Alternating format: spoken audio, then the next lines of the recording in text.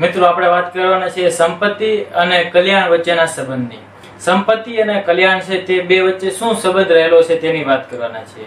સામાન્ય રીતે મિત્રો આપણે એવું માનતા હોઈએ છીએ કે વ્યક્તિની આવકમાં વધારો થાય તો વ્યક્તિની કલ્યાણ છે એમાં વધારો થાય, દેશની સંપત્તિમાં જો વધારો થાય તો દેશના કલ્યાણમાં પણ વધારો થાય। અને આ વાત મિત્રો ઘણા અંશે સાચી પણ છે, પરંતુ આપણે યાદ રાખવું જોઈએ કે કલ્યાણ ને આવકની યોગ્ય વહેંચણી સાથે સંબંધ છે। મિત્રો આપણે ઉદાહરણ જોયું તો એ વ્યક્તિ અને બે વ્યક્તિની આવક, એ વ્યક્તિની આવક મિત્રો 5000 છે અને બે વ્યક્તિની આવક 45000 છે, તો બંનેની આવક ભલે 50000 થાય, મિત્રો આવ 50000 આવક છે એ ઘણી વધુ છે, પરંતુ મિત્રો એ વ્યક્તિની આવક જો માત્ર ને માત્ર 5000 છે તો અહીંયા આવકની અસમાન વહેંચણી જોવા મળે છે। એટલા માટે મિત્રો કલ્યાણને આવકની સમાન વહેંચણી થાય એના સાથે સંબંધ છે। આવક ગમે એટલી હોય એનાથી કોઈ મતલબ નથી, પરંતુ મિત્રો મુખ્ય મુદ્દો એ છે કે આવકની યોગ્ય વહેંચણી થયેલી હોવી જોઈએ। જો આવક છે એ અમુક ચોક્કસ વ્યક્તિઓના હાથમાં જ તે આવે, ચોક્કસ વ્યક્તિઓના હાથમાં કેન્દ્રિત થાય તો એ અર્થતંત્ર માટે કે દેશ માટે ક્યારેય સારું હોતું નથી।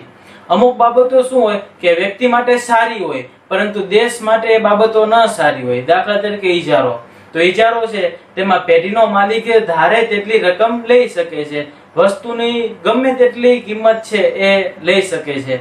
મિત્રો એ વ્યક્તિ માટે સારું છે, એ માલિક માટે સારું છે, પરંતુ ગ્રાહકો માટે સારું નથી। તો એટલા માટે આપણે વ્યક્તિગત કલ્યાણ અને સામૂહિક કલ્યાણની વાત કરેલી, તો ઈજારામાં માત્ર વ્યક્તિગત કલ્યાણ છે, સામૂહિક કલ્યાણ નથી, જ્યારે અર્થશાસ્ત્રમાં સામૂહિક કલ્યાણની વાત કરવામાં આવે છે। મિત્રો જો આવક થોડાક લોકોના હાથમાં કેન્દ્રિત થાય તો એ યોગ્ય કહેવાય નહીં, અને ઈજારામાં આવું જ થાય છે। મિત્રો આવક છે એ થોડાક લોકોના હાથમાં કેન્દ્રિત થાય છે। મિત્રો સંપત્તિ અને કલ્યાણ છે એનો સીધો સંબંધ ક્યારેય માપી શકાતો નથી, કારણ કે અર્થશાસ્ત્ર છે એ નૈતિક મૂલ્યો છે તેનો નિર્ણય કરતું નથી। અર્થશાસ્ત્ર શું છે એ તપાસે છે, કેવું હોવું જોઈએ તે તપાસતું નથી। આની વાત આપણે પ્રથમ વિડીયોમાં કરી દીધી મિત્રો।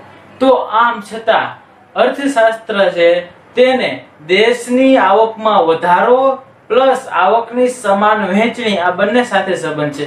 માત્ર આવકને નહીં પરંતુ આવક સાથે આવકની સમાન વહેંચણી સાથે પણ અર્થશાસ્ત્રને સંબંધ છે। એટલા માટે મિત્રો આપણે કહી શકીએ કે અર્થશાસ્ત્ર અને સંપત્તિ તથા કલ્યાણ આ બધા વચ્ચે ગાઢ સંબંધ રહેલો છે। તો મિત્રો મળીશું આવતા વિડીયોમાં। જય હિન્દ।